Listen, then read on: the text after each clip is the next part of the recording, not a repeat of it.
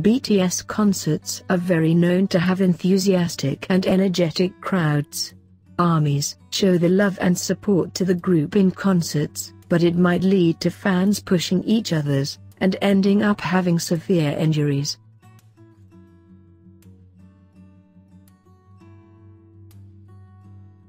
An incident of this kind happened during one of BTS concerts. A girl fainted while the show was on, and the members were performing one of their songs.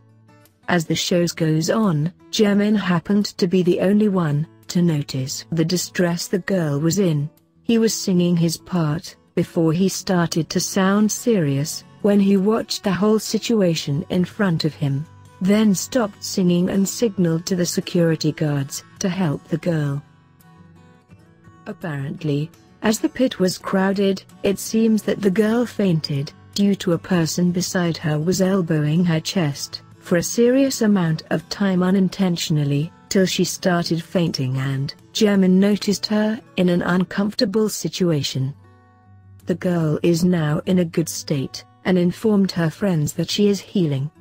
Thanks to Jimn, he saved her from possible injuries that might menace her life.